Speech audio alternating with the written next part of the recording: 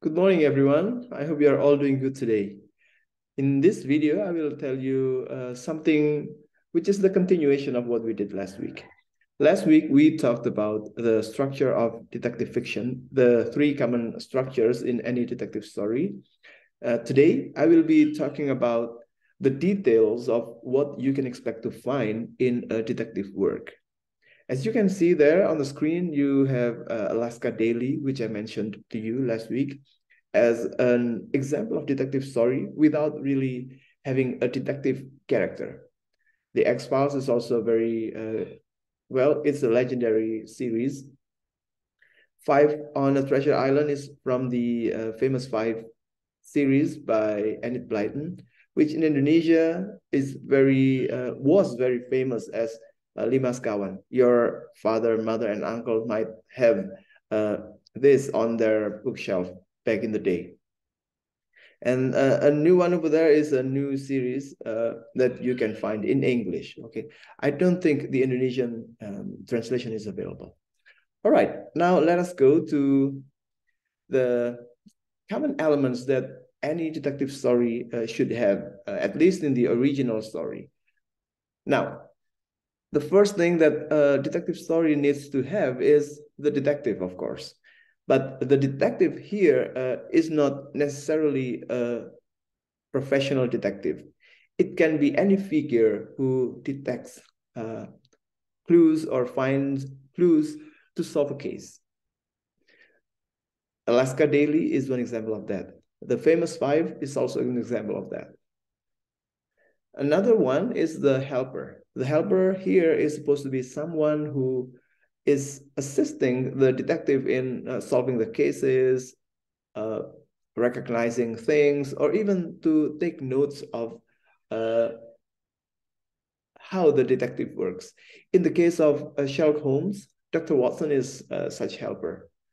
In another series, you can always find the helper. Your job now is to find the helper figure in the detective story or any crime or thriller fiction that you have read. Next is the victim. There has to be a victim here. The victim can be one person who is murdered. It can be one person whose belongings are stolen, or it can be a group, like in Alaska Daily. The victim is not just one person, but the entire Native American community in Alaska. Next, we have witnesses or a witness. This character is fundamental in solving the case. The witness is supposed to be someone who can tell the truth or someone who can help the detective and the helper in finding solutions to the case. Sometimes the witness alone, no matter how truthful or how clear the explanation is, still cannot really solve the case. Usually the witness leads the way to making the perpetrator or the criminal conveys or reveals the reason behind the crime. Next is the criminal.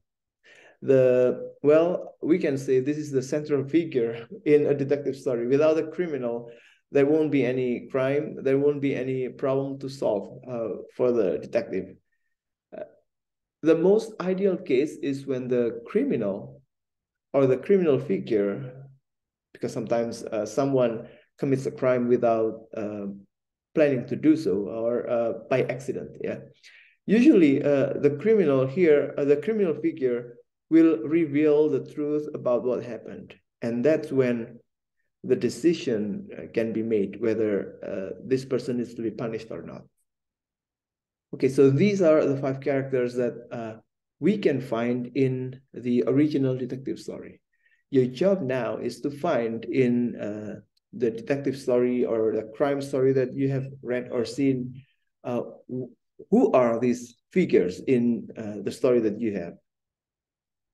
Okay, Scott McCracken in his book Pulp has 5 spheres of action for all the 5 figures that I mentioned earlier.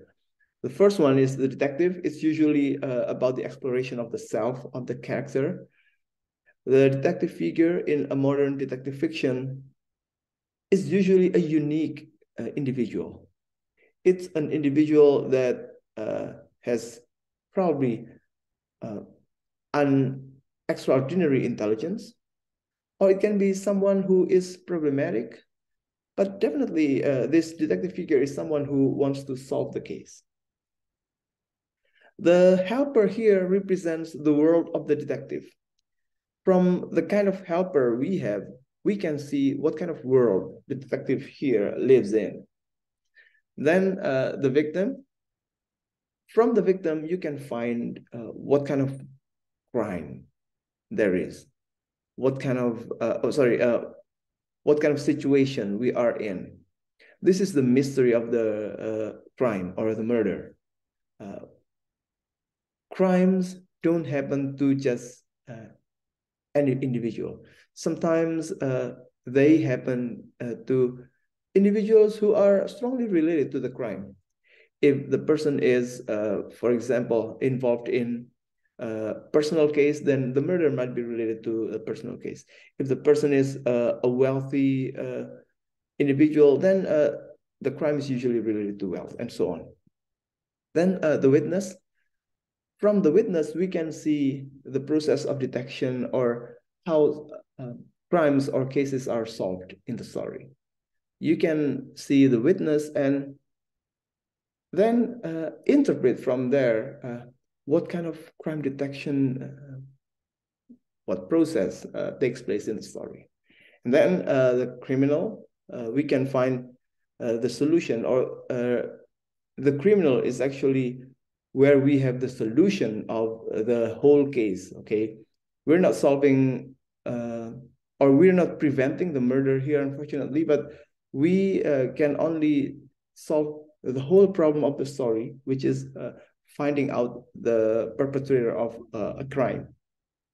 So these are the 5 spheres of action in a detective story that you can try to see and use as your area of discussion. You can focus on specific area and focus on that.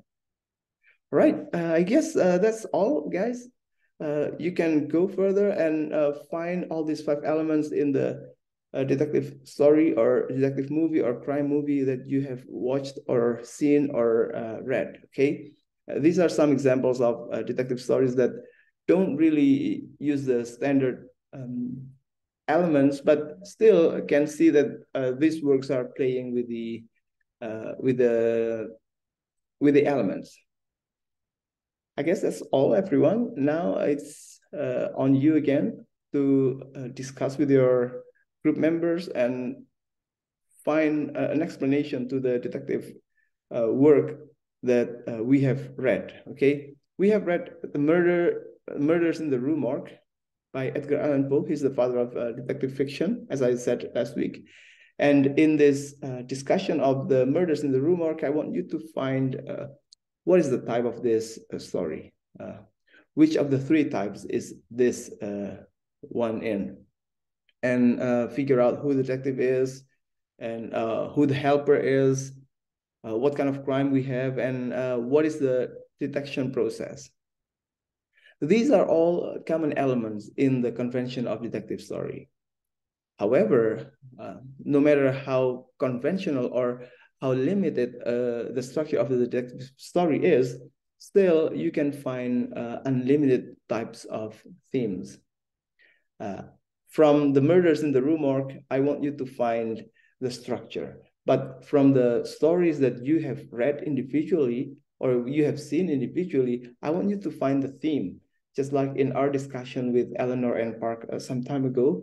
Now, in the work that you have read, please explain what is the theme? What kind of themes can you find over there? All right, everyone, I guess that's all. Thank you very much for your attention. I'll see you after the break. Bye.